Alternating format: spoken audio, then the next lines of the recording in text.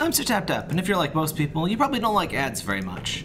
So maybe when you play AbyssRium, you get annoyed at how many ads you gotta watch, or maybe you're just wondering, what's the best way to spend your time regarding the ads? So, the good news is that most of the ads are in fact total garbo. There's really only 2 ads that you should ever watch. First, and absolutely most awful ad is when you get your idle vitality, it offers to double it for watching an ad. Never do that.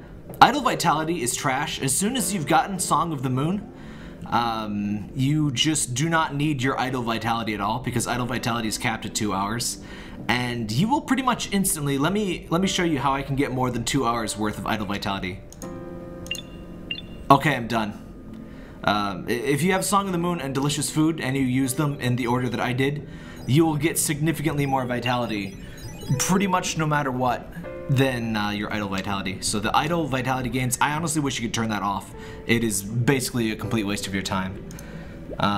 In a very similar vein of time waste, this free vitality in the shop here, that is also based on coral vitality. If you take a quick look here, you will see that it is actually just slightly over 1 second's worth of idle vitality while Song of the Moon is active.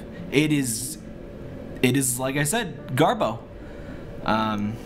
I also don't recommend these paid ones, but that's out of scope. The only 2 good ads in the game really are this get free gems and recharge skill. I would say the recharge skill by far is the most important one. So what about the chest, you ask? The chest is basically a less consistent way to get 30 gems.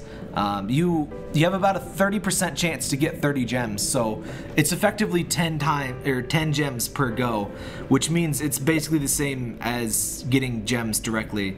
So unless you have a mighty need for as many gems as fast as possible, just keep watching the free gems in the store, and you'll get gems more consistently for less time. It's really not worth the chest. And the vitality you get from the chest is, again, it's based on coral vitality. It is garbo. I'm sorry, coral is garbo. If you did not know, I don't even bother claiming these things anymore. Coral, other than very early in the game, it's just total trash.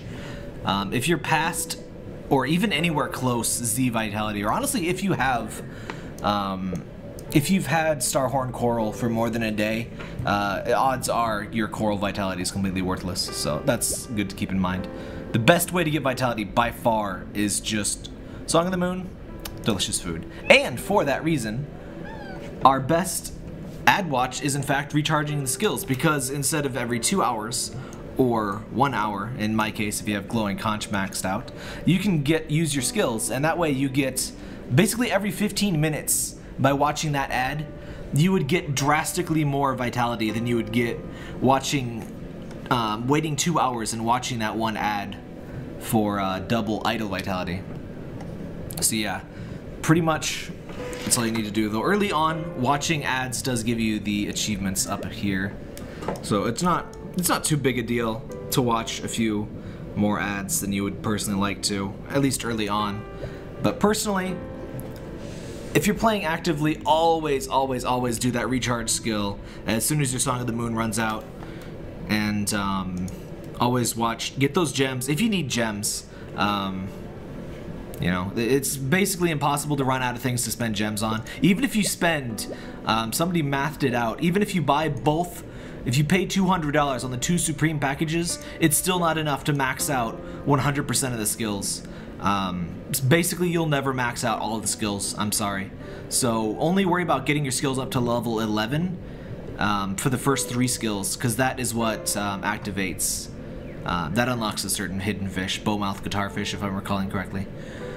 So yeah, that's what you need to know to watch as few ads as possible in AbyssRium, and keep everything efficient. Hope that helps.